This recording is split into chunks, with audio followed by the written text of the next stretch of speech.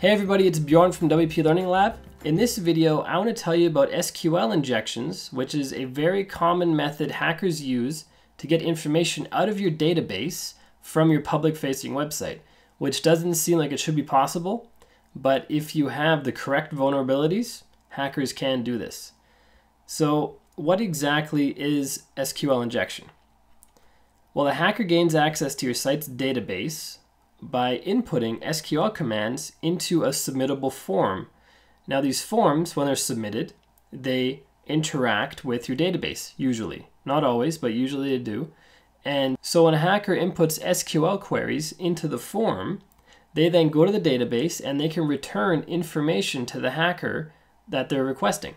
So they can gain access to really all the data in your database.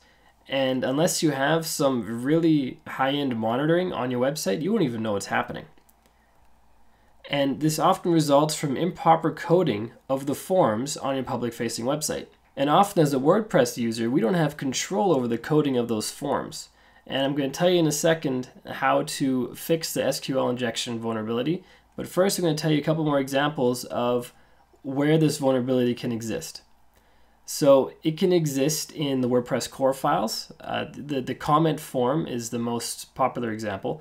In fact, recently there was an XSS vulnerability in the WordPress core file comment form that was promptly fixed, and a patch was released by WordPress, and everybody needed to update their websites. And that's why it's really important to update your websites when updates become available, because those releases are often released very quickly.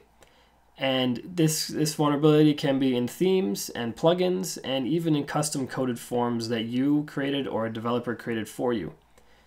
Common examples: contact forms that submit to the database, not just send an email, but also submit to the database.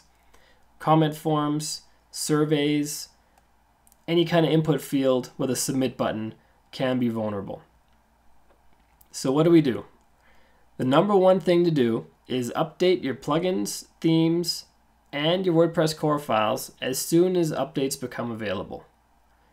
Now, I know it can be a pain, but this is a very real threat, and it's easy to avoid by making those updates. And usually if there is an SQL injection problem that's discovered, developers fix it right away. And updates can come hot and heavy when these SQL injection vulnerabilities are found. So update your themes, update your files whenever updates become available. And that takes us to the number one biggest security threat that's facing all WordPress sites these days. And there's a lot of security threats, but the number one biggest one is actually XSS. And I want to give you a free tutorial where I show you exactly how to avoid getting hacked via XSS and all the steps you need to take in order to protect your site from falling victim to an XSS attack. And it's a free tutorial. All you have to do is click on the link below in the description or in the annotation on the video and just opt in, and you will see this video instantly, and you can have your site more protected within the next 20 minutes after watching this video. It's a 13-minute tutorial, so within the next 20 minutes you can have a much more secure WordPress site.